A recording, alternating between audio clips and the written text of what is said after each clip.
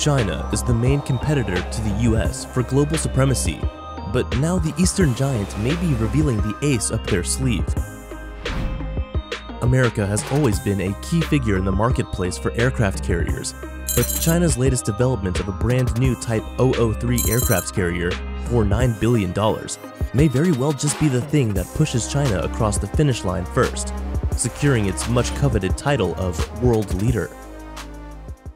Aircraft carriers are already known for their ginormous size, so news of a fresh one off the production line almost sounds like a minor update. Indeed, China's previous two crafts had some peculiar starts. Number 1. Liaoning. The first, the Liaoning, was originally built for the Soviet Army until it was laid to rest at the start of the 90s. Its unfinished hull was later purchased by a Chinese travel agency, strangely enough, where it was towed from Ukraine back to the homeland to be modernized. Quite the fixer-upper. Indeed, its radar, electronics, and hull would go through a few refits, the latest being September 2018, despite allegedly being combat-ready earlier in 2016. Maybe we can't know if this is smoke and mirrors on China's part, but there are some cold hard stats available.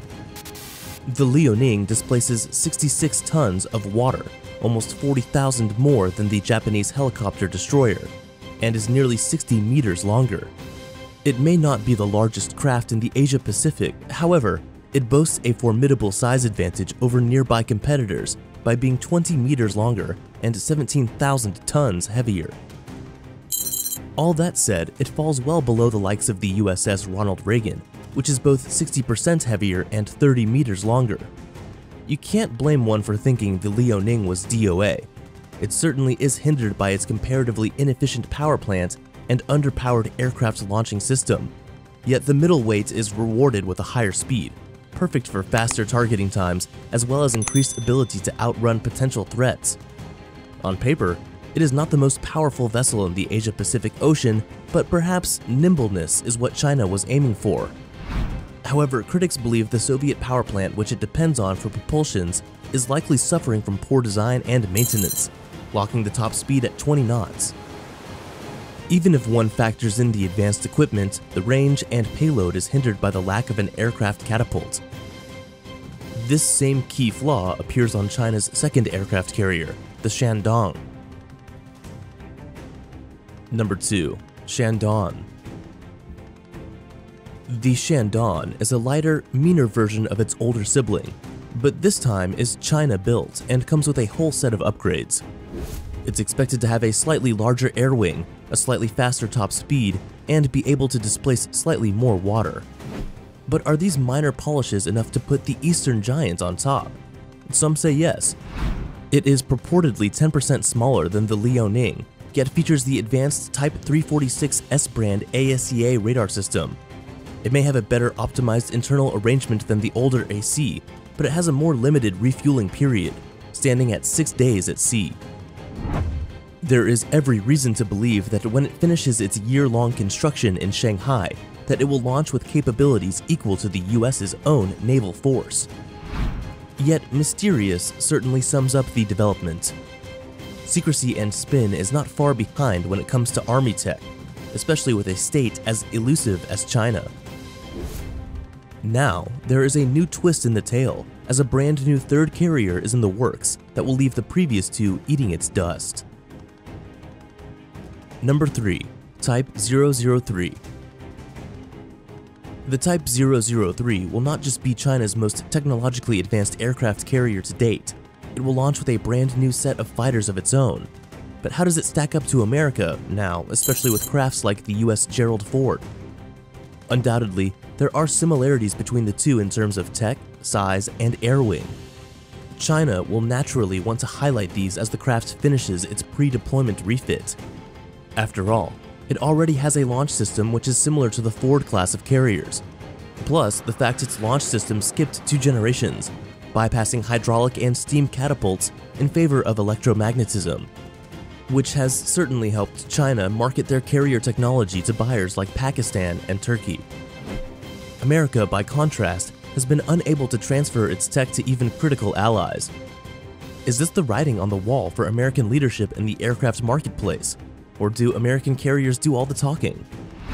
India has had lots of meetings with the US Navy, monthly discussions in fact, which is not surprising given that the US Ford's launch and recovery system has already impressed the likes of France. Yet the timed launch of the Type 003 has blunted the geopolitical impact of the USS Ford.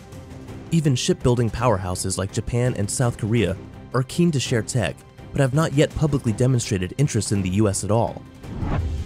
This does not outright prove that China could achieve maritime dominance in record speed, but the fact that the possibility is not immediately off the table has made some anxious that America is failing to accelerate navy building among friends. They might not need to chase any leads though. Even the US Ford had difficulty utilizing the launch system that Type 003 now uses, so maybe the years of experience using them will be what turns buying nations off of China and back to America. If China can't master its new tech, then it will have bitten off more than it can chew. Even if that were to pass, it still wouldn't be clear sailing for American powers. Another hurdle in the race for dominance will be when China officially unveils the fighters which are to be housed on the Type 003, the J-15 and J-35. After all, what is an aircraft carrier without aircrafts, so maybe this is the ace up China's sleeve. Fight or flight. The J-35 is another milestone in China's long-term pursuit of a blue water carrier-based naval aviation capability, says retired US Naval Intelligence Officer Captain James Fennell. This fighter alone could be the thing to eliminate the last advantages that the US Navy enjoys. Though the aircraft has existed in various iterations before, it was a reversed engineered copy of the Russian Su-33 carrier fighter. This latest version sees a reconfigured wing and elongated fuels optimized for a lower radar cross-section and boasts a dual-wheel nose landing gear with a chin sensor turret. The Shenyang J-15, aka Flying Shark, was initially rumored to be a semi-stealth variant, but later reports indicate this aircraft is based on a Russian-designed Su-33, but fitted with domestic radars and weapons. Yet it still relies on the ski jump mechanisms. This clearly reduces the effective range of the J-15, so does this mean that the Type 003 can accommodate this craft successfully? Perhaps China is planning some refits to this craft, but nonetheless, it leaves a question mark over the Type 003. Granted, a twin-seat variant did make a maiden flight in 2012, and China isn't shy of brushing off older models. This theme of mixing the old with the new remains the consistent theme throughout China's naval plans, so perhaps this is the winning formula to steal market share straight from under America's nose. A mix of innovation and refurbishment has done wonders for their image, but with tech going the way it is, China doesn't have much choice but to play catch-up. Both of these two mighty figures will operate on the Type 003 when it finally launches and utilize the new catapult launch system, the very system that eluded the Liaoning and Shandon and kept China one step behind. These, as we know, were both equipped with the rather outdated Soviet ski jump system, so to see China following suit with America's direction is more evidence that this tech race is entering a dead heat. Still, there are reasons to suspect that China may have the edge. Take the clear images of the J-20B which emerged on the Chinese internet last October. What became clear is this is a variant of the Chengdu J-20. China's 5th generation aircraft is going to be the world's first two-seat stealth fighter jet.